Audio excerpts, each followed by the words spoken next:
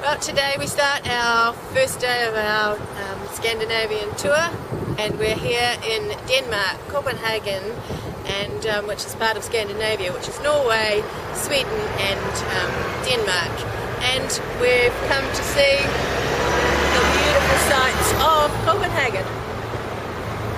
Copenhagen's made up of a whole lot of islands, so it's set on canals, and it's famous for the lovely coloured buildings.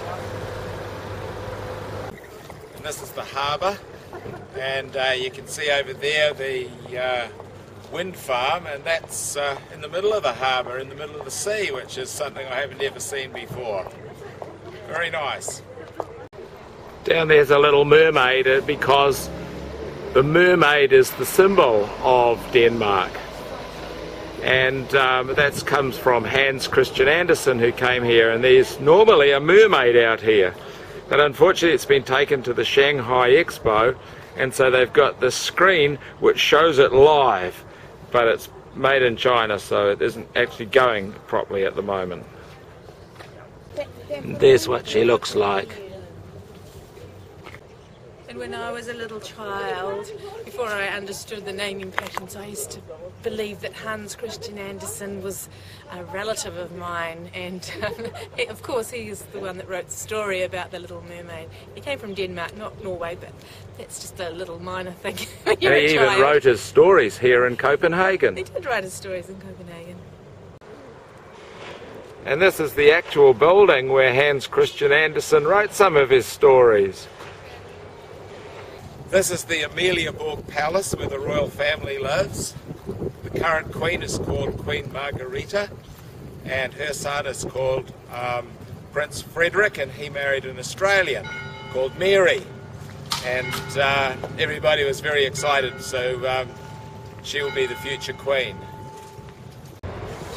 And this is the Christiansborg Palace, which is the site of Parliament for Denmark.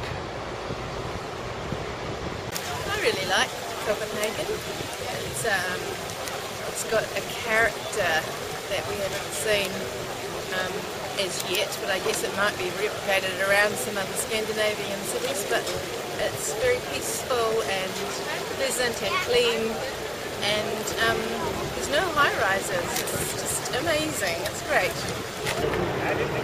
Now we're going into Tivoli Gardens, which is Copenhagen's main tourist attraction.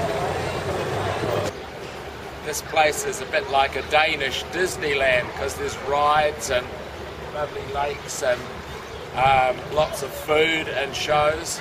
Nice place.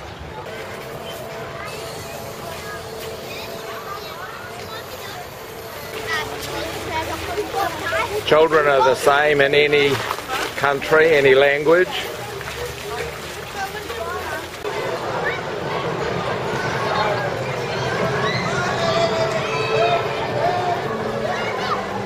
And they call this fun. And there's Hans Christian Andersen everywhere. This place is a fairy tale journey of Hans Christian Andersen characters. And here we have Hans Christian Andersen's Mermaid. This is a backup copy for the one that's currently in China. Well, the Tivoli Gardens have certainly got lots to do for children, not so much to do for adults though, but a nice place. We're pleased we got the opportunity to come to Copenhagen. It's a lovely place to visit, and we're quite impressed with how orderly it is, and just the nice ambience that it has. It's a great place. Well, we're now saying goodbye to Denmark, and we're heading off to Sweden.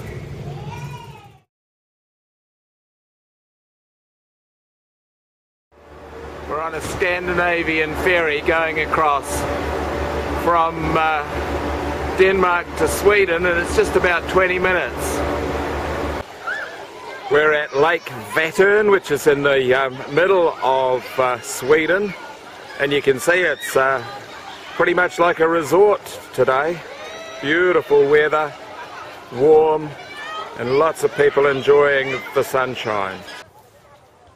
Sweden is the 5th biggest country in Europe, and it's mostly covered in trees, but it has beautiful lakes, and we're down at the lake today, and it's the school holidays. They've just started, so there's kids everywhere enjoying the fresh lake, or they can swim up in a swimming pool just on the top there. Welcome to Stockholm, and this is the City Hall where they give out the Nobel Prizes. And this is the Blue Room, which isn't actually blue, it's made of bricks, where they actually give out the Nobel Prizes, and also where they held the reception for the royal wedding a couple of weeks ago. And this is the Gold Room, which contains mosaics showing all sorts of important events in history, especially Swedish history.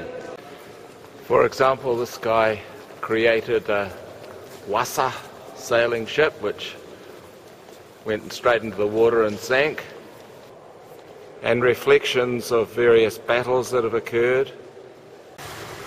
Stockholm's a really pretty place. It's set on this lovely lake, which actually used to be a fjord, but it's gradually got filled in, and so now it's a freshwater lake. And the hordes of people are out today because it's holidays. Over there's the old city of Stockholm, and the water we see here is from the fjord, and a little lock there that leads into the lake.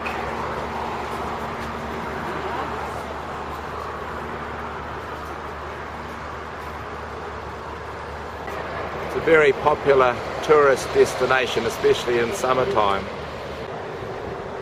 This is the church where the big wedding took place a couple of weeks ago, where the princess married her personal trainer. And here's the royal palace where the king and queen live. Here's the changing of the guard at the royal palace.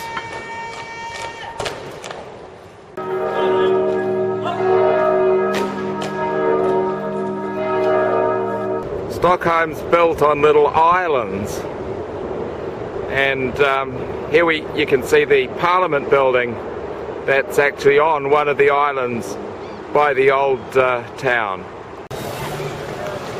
Here we have the lock.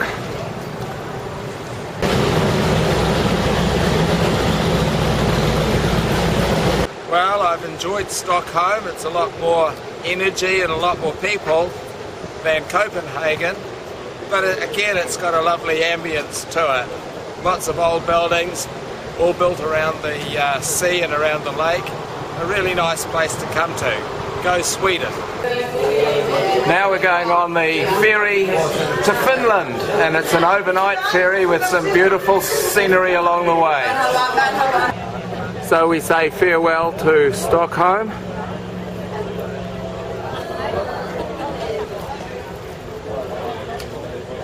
Beautiful bays, lots of islands. Yes, it's all rather idyllic.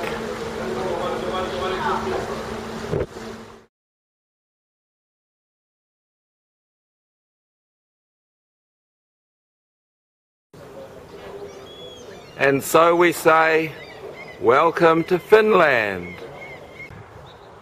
We're in Helsinki, the capital of Finland, and one of their favourite sons is Sibelius, the composer, and this is a memorial to him, sort of like a pipe organ, and there he is over there. And of course, Sibelius wrote the music Finlandia.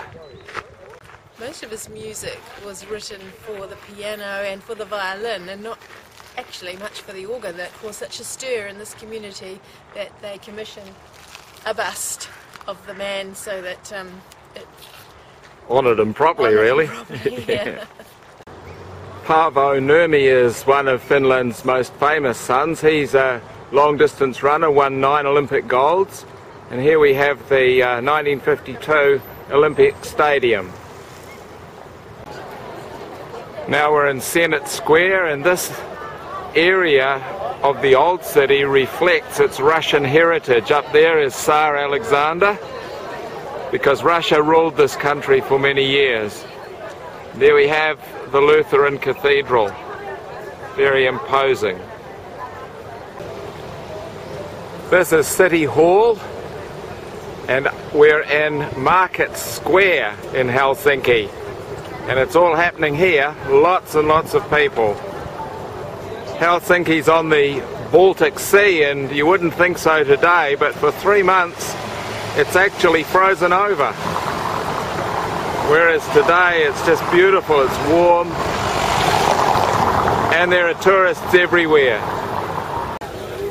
Well, we're eating in the local market, and we have paella, which has a lot of fish and shrimp and all sorts of yummies and goodies, and these meatballs are reindeer. Don't tell Rudolph, but we're going to eat him. Actually, we saw Santa Claus here just before too. We did. So from Finland. One of the specialties here is strawberries. And they are sweet, made even sweeter by thinking about our friends back home who are in the cold southerly of Wellington. Well, we eat strawberries. Well, we gorge on strawberries, and they're so sweet. Did I say that? 20 hours of Finnish sunshine makes our strawberries extremely sweet. You won't find strawberries like this anywhere in the world. Even the Swedish one sucks compared to this. Finland's had a very checkered history. Back in the 1100s, King Eric from Sweden came over here and Christianized the country, and it was under Swedish rule for 650 years. Then the Russians took over because Russia is right next door. And then with the fall of Russia in the Russian Revolution, Sweden declared itself to be an independent country, but it's always had troubles. For a start, it doesn't really like Sweden, with all that memory of those years. But also in the Second World War, it tried to be neutral, but it couldn't be, and it lost about a third of its area to Russia. But it's a lovely place to visit, especially down the market area there. It's really humming here in the summertime. Very, very nice.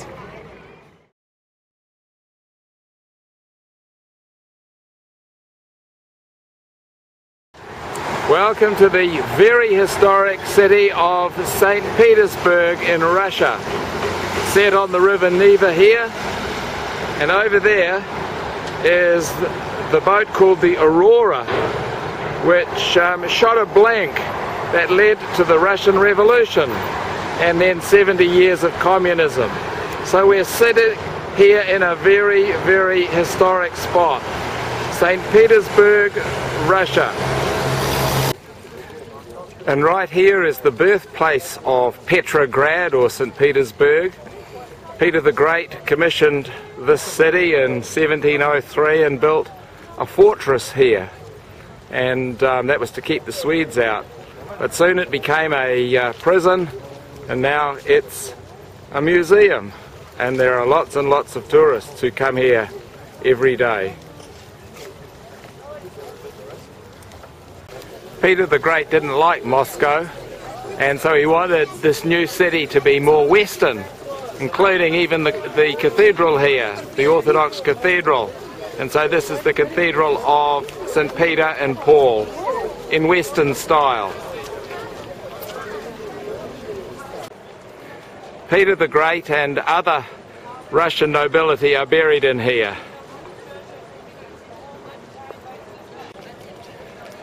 Tsar Nicholas and Alexander, who were killed that led in the revolution, even they're buried here. They were exhumed from Siberia and brought back here and put to rest in 1998. It's wonderful to be here at the Cathedral of St. Peter and St. Paul, because I've been interested in the Romanovs and their story for a long time, and it's wonderful to come to this place. Right here where Leningrad or Petrograd and now St. Petersburg began. Yeah. Now we're in Mars Square, and there's the eternal flame which commemorates the revolutionists. And here's the Church of the Saviour of the Spilt Blood. They certainly don't build churches like that in our part of the world.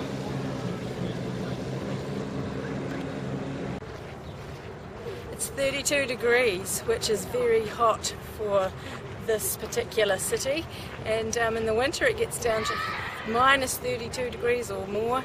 Everything freezes over. They get 60 sunny days a year, and we're going to get 3 in a row all at once. The sun sets for half an hour. So it sets and then half an hour later rises, and they don't use street lights because they don't need them for about 3 months of the year.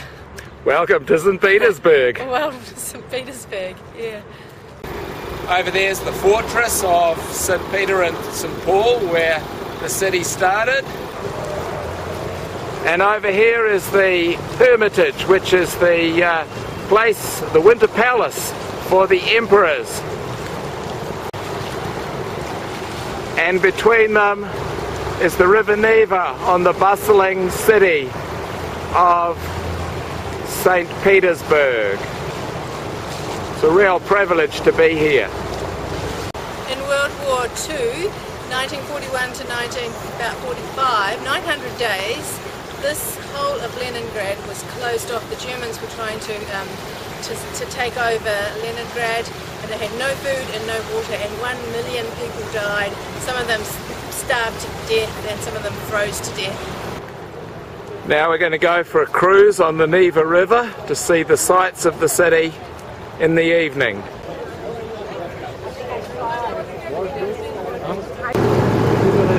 And over there is the fortress, and the people are still sunbathing. It's 9 o'clock at night.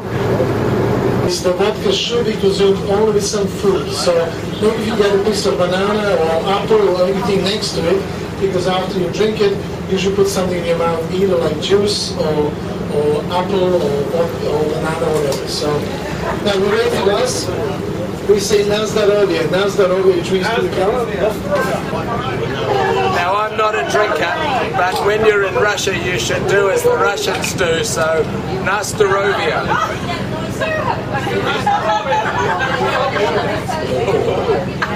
And orange juice, quick.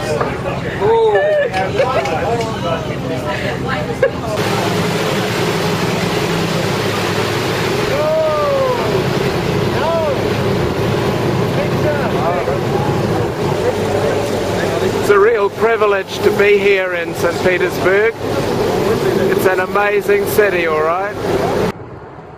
The buildings here really are magnificent. This is the Hermitage, which is Peter's winter palace. There's the Alexander Column. You can just get a sense of the scale of this place. The Hermitage is beautifully decorated in the lovely green there. This is the building that Peter said no other building could be as high as this one, and that's restricted the height of all buildings here in St. Petersburg. The city's built on a series of canals and islands. All around you, you see these lovely buildings. This is the Kazan Cathedral. Quite a magnificent structure, and it's wonderful really that in the revolution under communism they didn't pull down these wonderful old churches. They're still here. And this is the Church of the Saviour of the Spilt Blood. Wouldn't have been a tragedy if they'd have ruined this place. And this is one of the many churches that the communists confiscated from the church and turned into public buildings. It is a museum. Many of them were turned into skating rinks or diving, swimming pools and that kind of thing for recreation. And then when communism fell, some of them got returned back to churches. This one is still a public museum. And look at the intricacy of the works up here. Pretty amazing, eh? When the buildings were bombed in the war, they replaced them in the same style if they could, but if the buildings were totally destroyed, they replaced them with new ones like this. And you can see this one's even gone a little bit higher than it's supposed to. and that indicates that this building was actually totally destroyed in the war and has been rebuilt. And sometimes after the war they added extras on top, and you can see that here. And then when the communists came in, they made some of them take them down. And here we have the church of St. Isaac, and it's the biggest church here in St. Petersburg, and it's actually the 5th biggest in the whole world. Quite impressive, isn't it?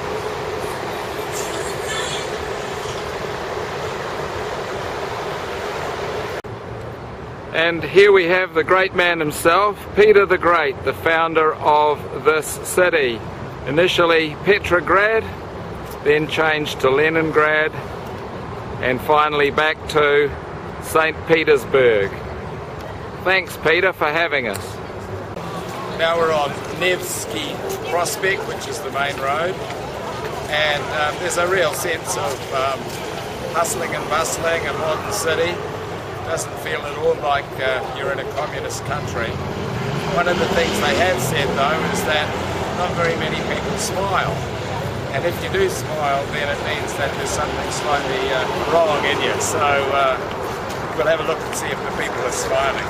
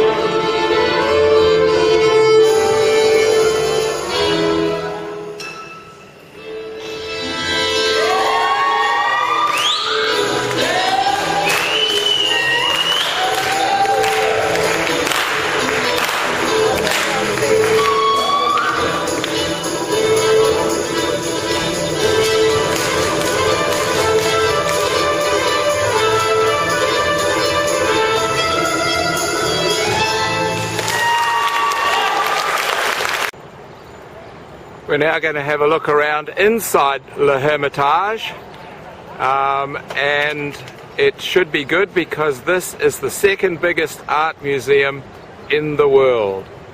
This palace is really opulent. Everywhere you look there are gold and artworks. The emperors lived here right through to 1917. At the time of the revolution. This room celebrates the victory of the Russians over Napoleon in 1812, a la the 1812 overture, and the various generals are highlighted. And here's the throne the emperor sat on.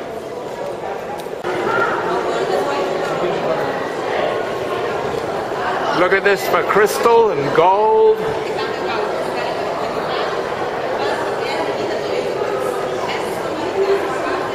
And there's the famous peacock clock.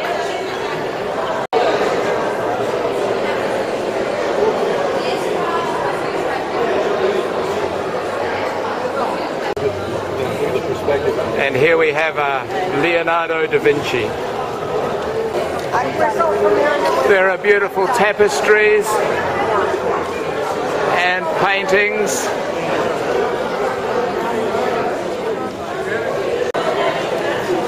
And crystal.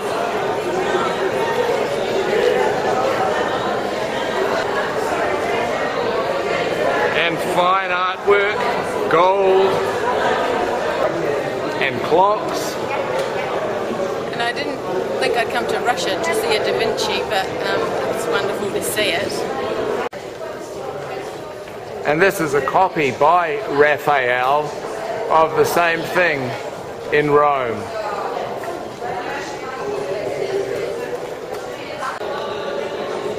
And here's Mary and Joseph, the baby Jesus, again by Raphael. It's amazing to stand so close to a Rembrandt, but it's really sad that you have to whiz past so many of them. We just don't have time to appreciate them, but wow, amazing.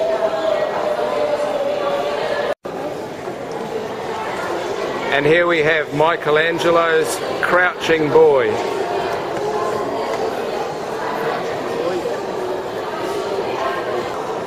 Now your name's Catherine, isn't it? Yeah.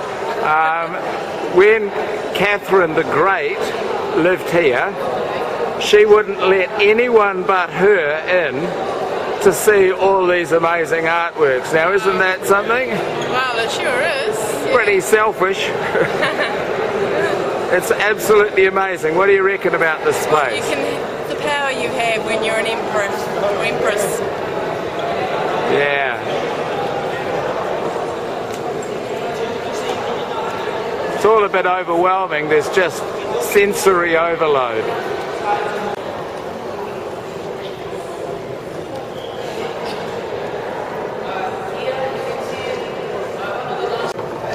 Up there is Catherine the Great, who started this whole thing, and all the artworks have been paid for by aristocrats, by the nobility, by the emperors, but they got the money from the peasants. And then after the revolution, all artworks from throughout the country were brought here into one place. Some of the pieces, in particular the Renoir and the Monet that they have, was actually stolen during World War II, and they brought them here. And the Russians have said they'll give them back when they give them back their own treasures. So they're here to stay, I think. You steal from me, I'll steal from you.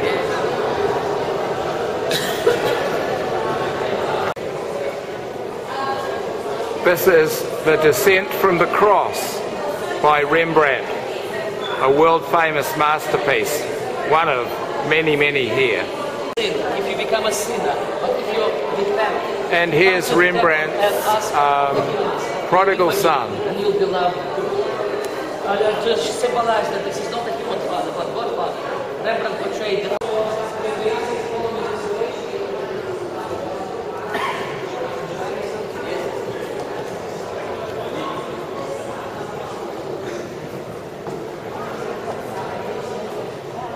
masterpieces just go on and on. It's a privilege to come to a place like this. It's incredible. And I've decided that I really love Renaissance art because I'm a Renaissance woman and wrapped in a Diet Coke world. And it reflects so much of the beauty around us. It's just wonderful. You're beautiful. Yeah. Yeah, I wasn't really expecting this palace to be quite what it is. It's actually just an amazing art museum, second biggest in the world after La Louvre in Paris, and a real privilege to come here. Fantastic. Now we're going into the Cathedral of St. Peter and Paul, where Peter the Great and Tsar Nicholas and his wife are buried. The cathedral is yet another beautiful building. They really know how to decorate their buildings. And here we have the tomb of Peter the Great. There he is. And this is his wife, Catherine the First, and his daughter, Elizabeth.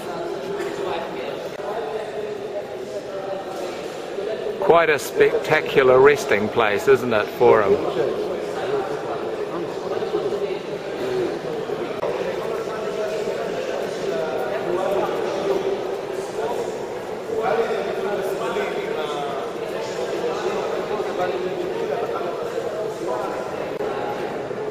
And here we have the tomb of Tsar Nicholas and his wife Alexandra and their children. And they were deposed in the Russian Revolution and sent to Siberia where they died. But their bodies were exhumed in 1998 and brought back here and buried in this special tomb. When Nicholas and Alexandra and their 4 children and some servants were killed, they came into a room and started to read out saying they were going to be condemned, and then Nicholas stood up to say what, and they shot them. The women had corsets which they'd sewn jewels inside of, and so they ricocheted and they didn't die, so the women were killed with bayonets. It's all very sad. And then they were taken and put down a deep cabin, 2 different cabins, and left down there for 80 years until they were found and brought back here for burial. This is the cross that they use in Russian Orthodox churches, the normal cross, and then up the top there shows the sign that was above Jesus' head when he was buried, and this little bit here is for where he put his feet. Let's take a picture of the tomb. This was a pretty horrible period of history for Russia, but it's nice that they have finally recognized the contribution that these people have made to history in this amazing place.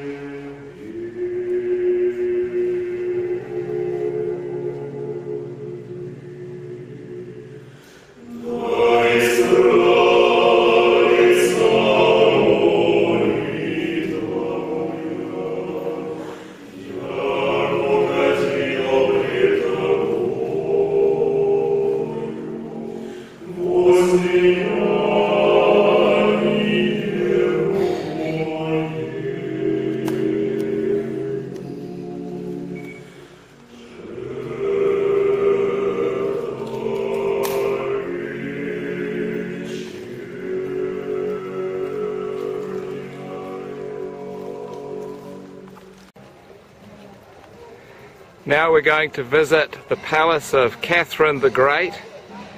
This is the summer palace of the Romanov family, the emperors, the Tsars, and yet another amazing building. The Germans pretty much destroyed this place in the Second World War, and it's been painstakingly restored. It took about 30 years to do it. This is the ballroom of Catherine's palace, and there's lots of gold, and look at the roof.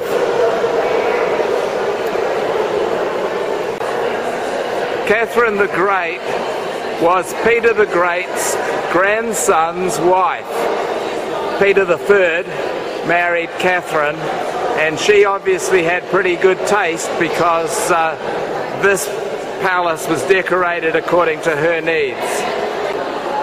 Peter III, that's Catherine's husband, he only reigned for 6 months because Catherine organised a coup and had him killed. And then she reigned here for 34 years. And here we have the dining room. The tables are all in the shape of a letter of the alphabet. Catherine the Great loved collecting things. She loved porcelain. This is one of her dining sets, and they reckon she had 30,000 dresses. And here she is, the great woman herself, in one of her special dresses. And here's the actual dress. Obviously, some lady. And this is the famous amber room, which is called the 8th wonder of the world. All the walls are made of amber. And here she is again, the great woman, Catherine the Great. And here's her favourite grandson, Alexander. He's the one that defeated Napoleon. When the war broke out, they photographed all of the place, and they sent off treasures to Siberia, and they sent off the plans so that they were able to restore the place afterwards. Here's what it was like before the war, and here's what it was like afterwards. The Nazis bombed the place and set it on fire. Restoration started in 1960 and took about 30 years. Must have been a really painstaking job. It's not only a monument to Catherine, really. It's a monument to the fortitude and strength of Russian people as a whole to pick themselves up after all of this is destroyed and the whole of Leningrad or St. Petersburg being under siege for so long, and yet here they are back again and able to do that. And I think it's a tribute to that as well as to Catherine herself. Yes, we've seen some pretty impressive buildings while we've been in Russia and St. Petersburg, and this one is right up there with it. The amount of gold in this building is just incredible. So this is Catherine the Great's palace, St. Petersburg, Russia. And what a lovely way to finish this amazing visit to St. Petersburg, Russia.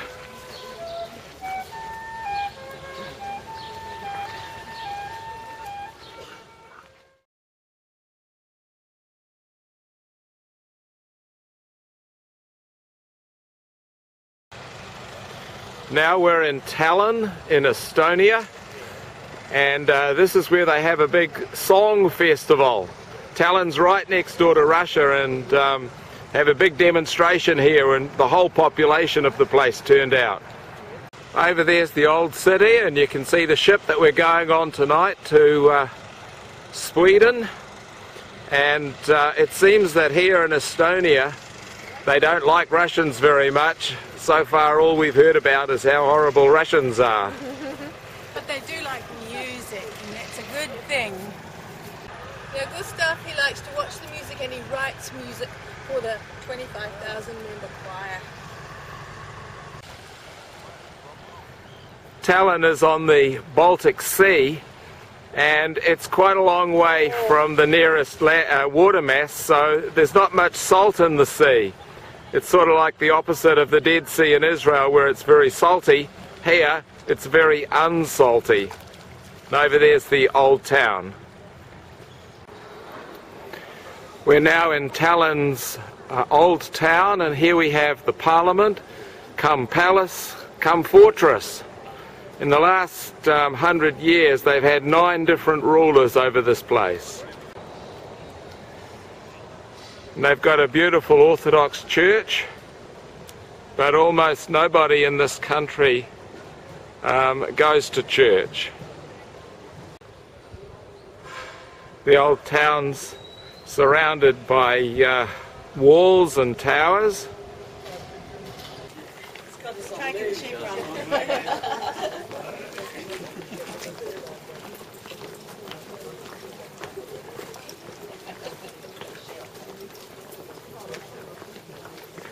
A great group, really.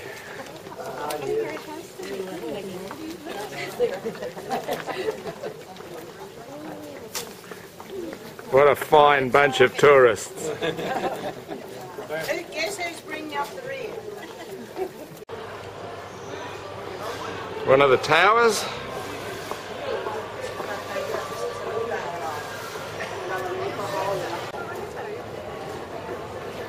This is the old Hanseatic town, and it's been a place of trade for the last 600 years. A Hanseatic town is sort of like a grouping of towns in different countries that trade together, sort of like a early version of the EEC, which is a grouping of countries. What a lovely market we've got here in the Hanseatic town.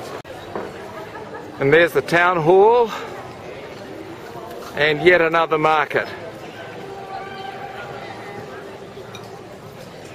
Got a lovely flavour to it, this place. Tallinn in Estonia. And in here we have the world's oldest pharmacy. It was opened in 1422 and it's still open today. It's a small population, Estonia, and they had a very unhappy and unstable past, and it's lovely to come into here and see that they're actually happy now and they're building their lives. They do not like Russians, but they're and you can see why, that they're making a good go of turning the country around and enjoying their life here. Yes, and now this place is really buzzing. It's got so much life about it. It's lovely to see.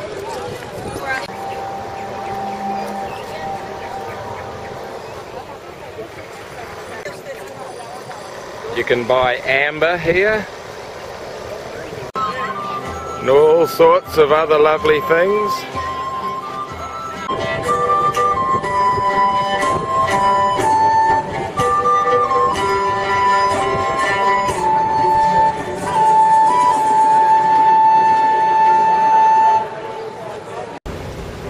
And so we say farewell to Tallinn in Estonia. A very nice place to visit.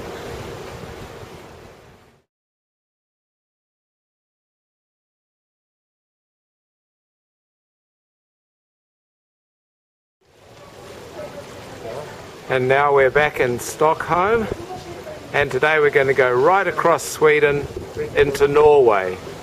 Now we're on the border between Norway on the left and Sweden on the right, and this is the first demilitarized border ever in the world in 1914. So here we are, welcome to Norway. Norway.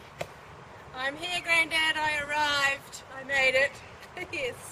And go back to Sweden? Yeah. Well done. I'm a Norwegian. And one of the main reasons why we chose this particular tour is because it comes to Norway. And we wanted to come to Norway because my granddad, Harold Oscar Anderson, was born here, and we've come to follow and discover where he lived and search for some roots.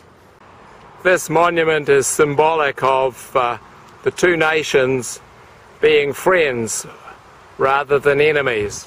Except that the prices in Norway are so much more expensive than in Sweden, so the Norwegians come over to Sweden to shop. Norway is a very picturesque place with lots of lovely lakes, and we're going to see the fjords. Over there is Lillehammer, where they held the 94 Winter Olympics.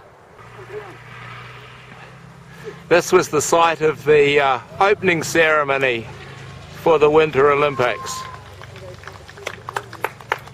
And they can still ski here today. It's great that we're here in the summertime, because normally, of course, this is all snowed over. Beautiful. Oh, it's gorgeous up there. But it was hard work when you walk down part way and walk back up again, because it's high and maybe the air's thinner, but it was hard work on the old heart. It was Great good. mountaineer, you. Yeah, it was good. I enjoyed it. It's certainly set in a very picturesque environment.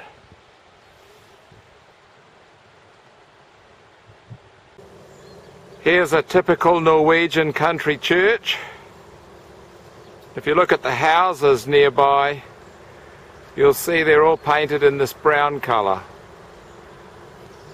And this church is particularly special because some British soldiers combined with the Norwegian to try and stave off the Germans in World War II, and were killed here, and so they've created a memorial in memory of those who died.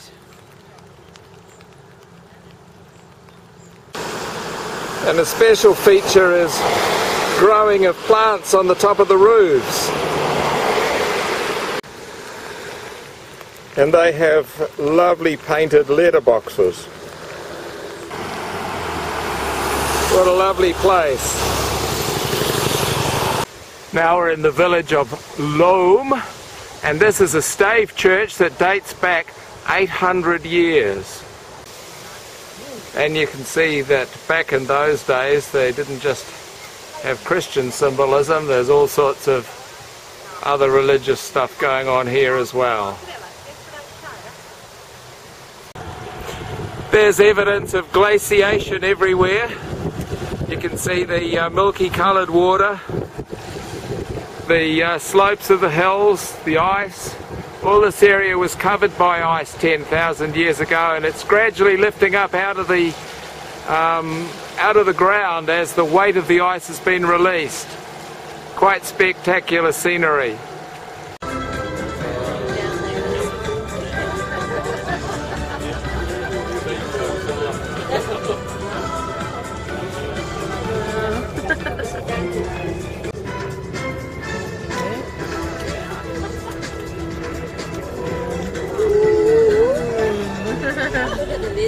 Look to the left, that's where we're going.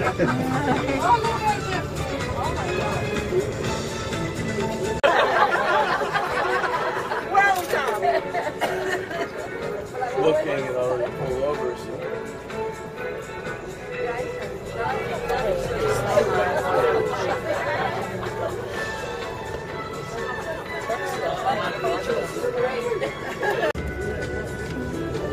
Down there is Geiranger, where we're going to.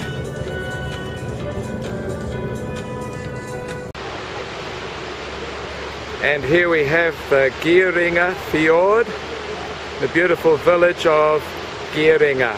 The fjord is 16 kilometers long, and it's part of a longer fjord that is 100 kilometers long. How beautiful, eh? Geiranger is a mecca for the tourist ships. They come in the morning, discharge all the people, they go and look around, then the tourists head back to the boat and off they go in the evening. This is one of Norway's major tourist attractions, and you can certainly see why. It's easy to see how the fjord has been carved out of the rock by a glacier. See the two sides of the glacier. So here's the lovely little village of Geiranger, Norway. Pretty gorgeous, isn't it? Geiranger is a lovely, lovely place. It's a privilege to come here. You can certainly see why this is such a major tourist attraction. We're now leaving Geiranger. We're going up the fjord and we're going to Helsinki. Unfortunately, the weather has packed up and so it's raining, but it's still beautiful with the mist and the clouds. It does mean we get some pretty spectacular scenery though.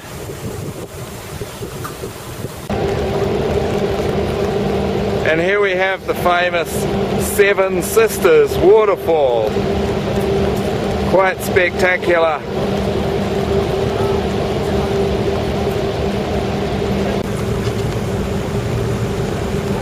I reckon it's even better with the mist. Lovely.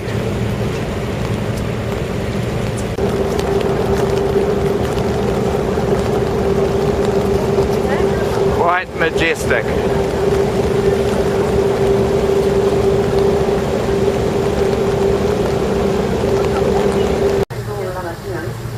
And so we leave Geiranger Fjord in Norway. We're heading forward through the fjords, going to the next one.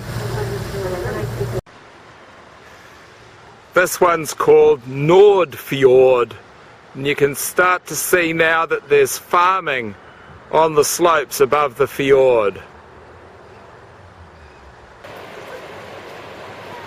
Now remember how I was telling you that all of this country is formed by glaciation? Well, this is the Sonyal Glacier, and it is the biggest glacier in Europe. Very hard to describe the scale here. It is just so big. It's all a little bit overwhelming. Just magnificent.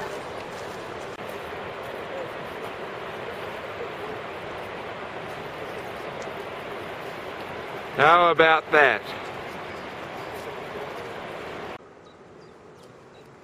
And the glacier feeds into the Sogne fjord, which is the biggest fjord in Norway, going about 150-200 kilometres from here out to the sea. Our hotel in Leikanger is actually right on the Sogne fjord, so we get some lovely views from the hotel.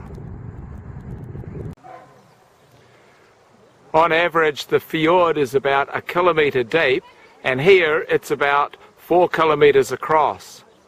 Now we're going to go and look at a farm, a typical Norwegian farm, and in this case it's all these buildings here are from 6 farmlets that work together cooperatively. And on this particular farm they have Viking burial grounds, and they can tell they have this dip in the top, and they have been plundered many times, so there is nothing valuable under them, probably no bodies, but they've got about 4 or 5 of them just in this little piece of land. Now Norway is the country of the trolls, and over there are the billy goats gruff.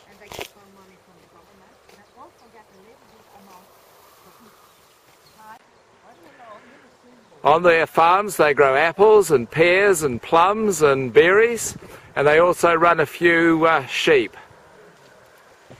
And it's all set alongside the fjord. And here we have the barn, and have about 50 sheep, and they live for 6 months in the winter in there. Then they come out and they are grazed and brought back in when it gets cold again. Very important here is firewood, and this shed is filled up with firewood to keep everybody warm in the winter. So his name is Sambo. Sambo. And what does Sambo do? Sambo, he's a sheepdog, so he gathers the sheep in the field or up in the mountains when we're collecting them, to count them, or to get them down from the mountain. Cider made of apple and pears, made on the property. Skål, which means drink. This is a quite different kind of farming to what we're used to. The animals from the community go away all together, and it's only on about half a hectare. The plants are all grown on the hillsides far away from here, and then everything's brought back for processing. But the main thing is that the government subsidises the farms by about 50%. None of them are profitable in themselves, so they're all looking for other ways of making income. A very interesting insight into a different kind of farming. On our journey through Norway, we go through 400 tunnels. That's because the countryside is so mountainous.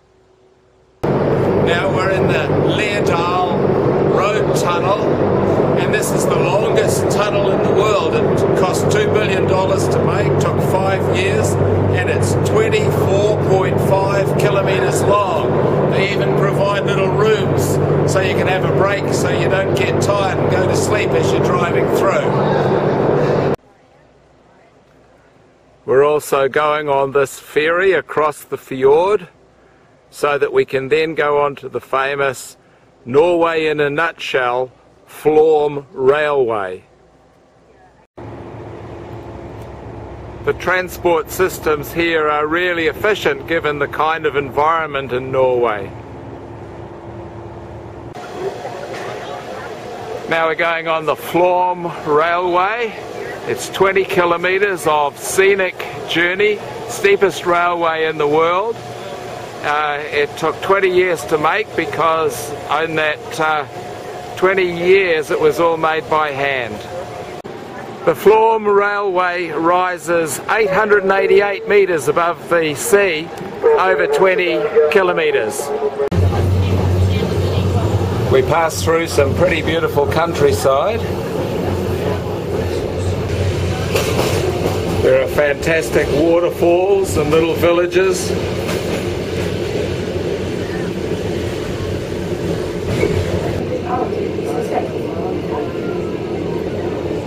And beautiful valleys.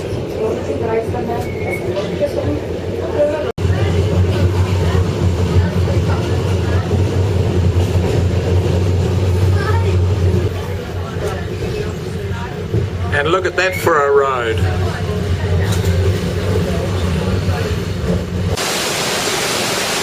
And the train stops halfway so that you can see this.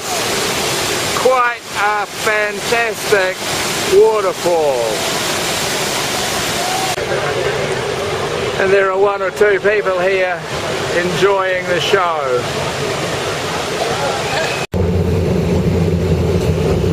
The scenery changes all the time.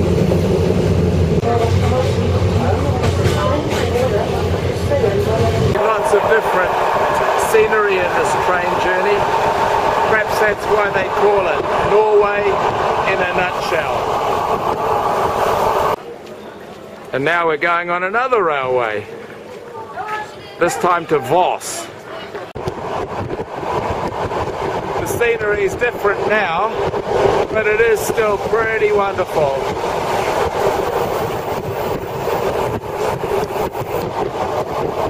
Now we're coming into the city of Voss.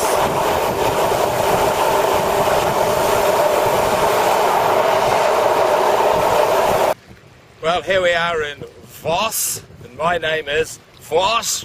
Hello, Voss. Yeah, and this is a lovely country town set on a lovely lake. And here's the first stone church in Norway, and it was built in 1277.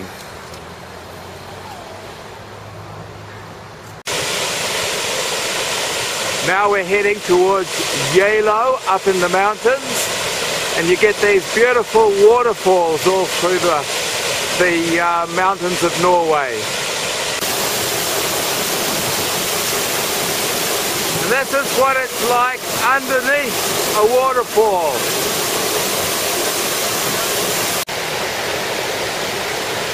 And the tourist business is alive and well in Norway as well. Now we're on the Hardanger fjord, and we're heading up into the mountains towards Yalo. Look at those clouds up there. The whole thing is just so awe-inspiring and beautiful.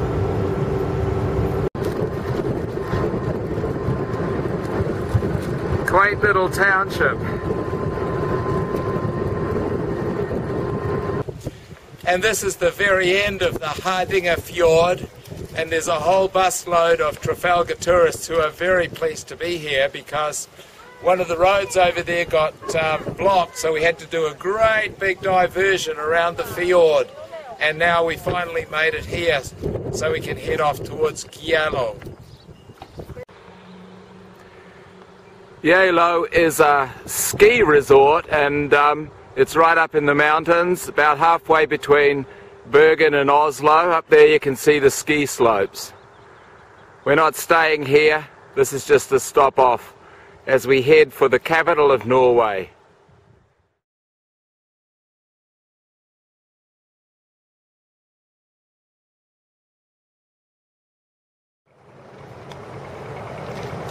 Now we're in Bergen, the second biggest city in Norway. And over there is the old quarter, the Hanseatic quarter, and you can see up in the skyline there the funicular that takes you up to the top so you can get a good view of the city. And here we have Edvard Grieg, Norway's famous composer, and I can assure you that the music that you're hearing in the background is not Edvard Grieg's. And here we have the fish market. Bergen's very much a port. You can buy all sorts of fish here. You can get whale, and look at the size of the salmon.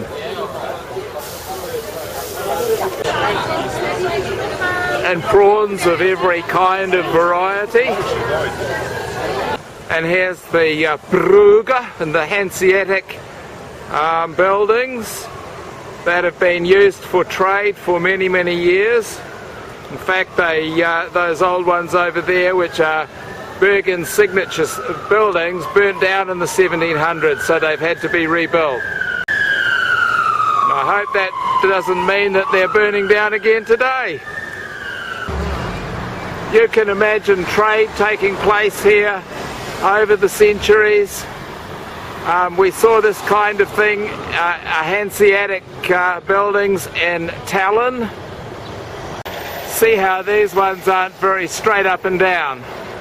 Their foundations are a bit weak. And if you look carefully, you can actually see the different buildings that are on a slant, and over the many hundreds of years have moved around backwards and forwards. The Bergen here in Bergen is a World Heritage Site.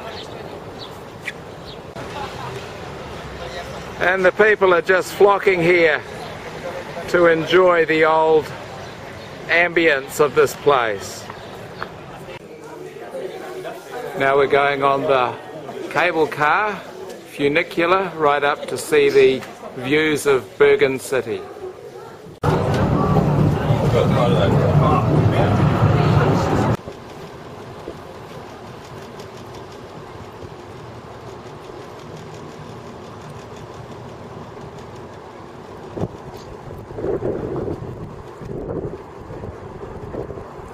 Quite special, isn't it?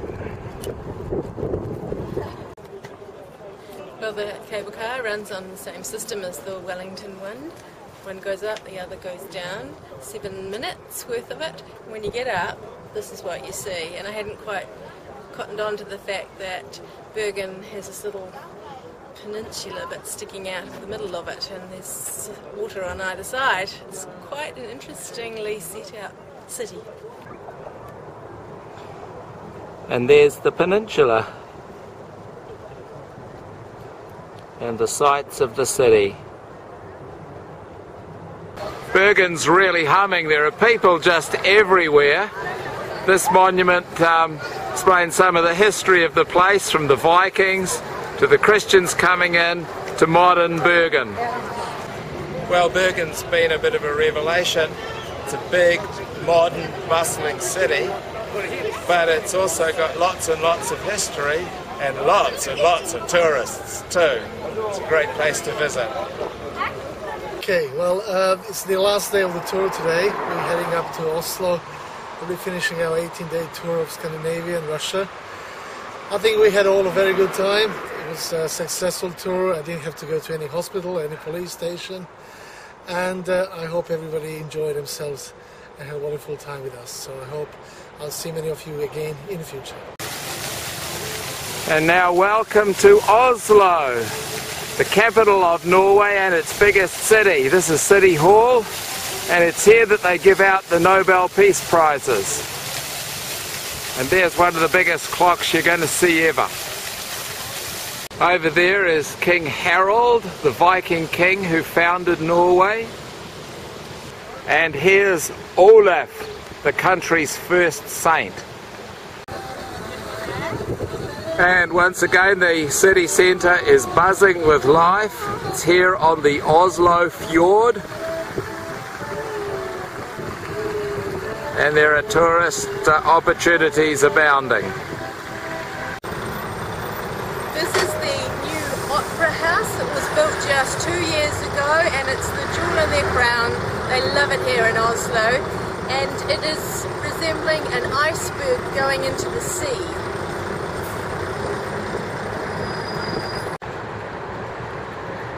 Yes, you can see why they like it so much. It's a pretty unique building.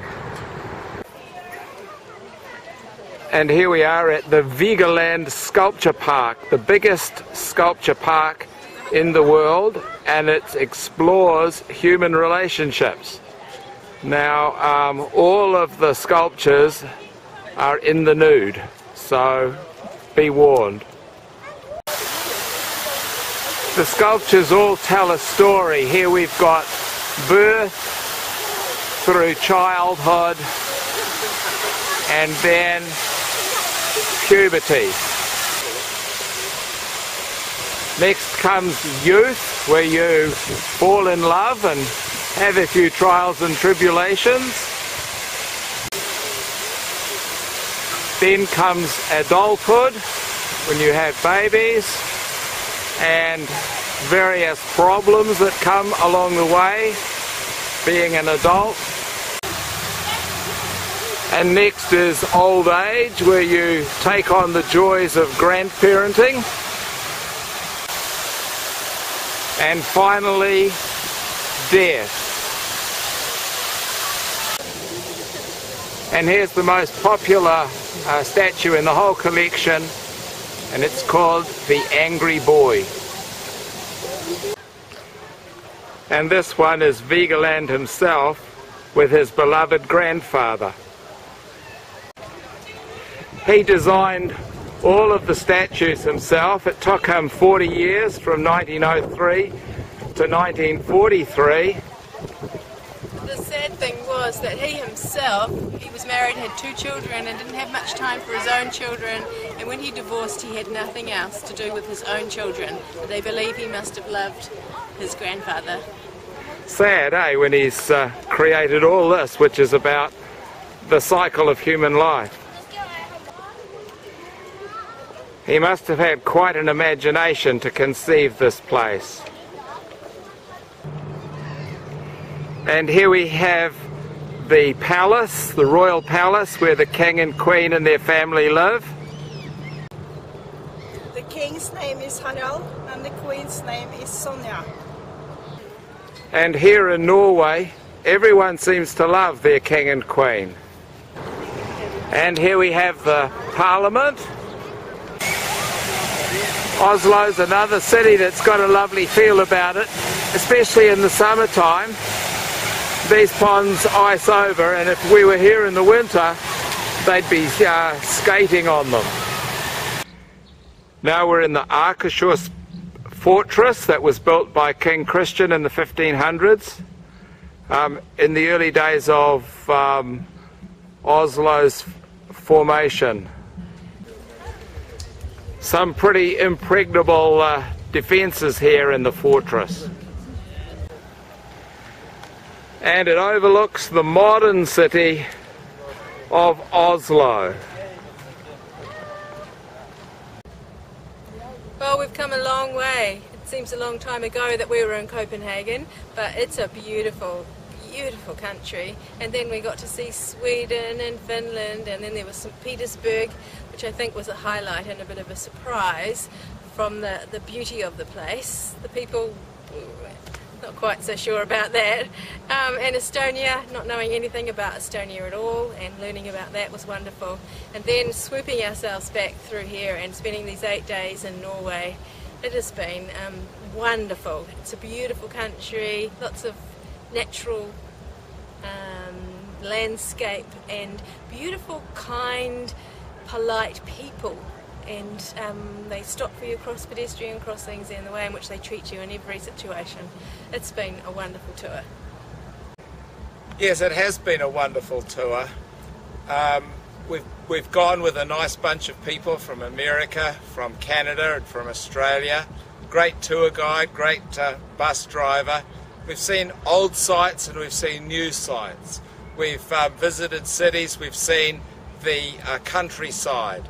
And probably for me the highlight has been coming to Norway. Oh, I suppose it was St. Petersburg was wonderful, but coming to Norway and seeing the majesty of the mountains, of the glaciers, of the lakes, of the rivers, just beautiful. This is a wonderful country, and it's been a wonderful, wonderful experience visiting these different countries in Scandinavia, Russia and Estonia.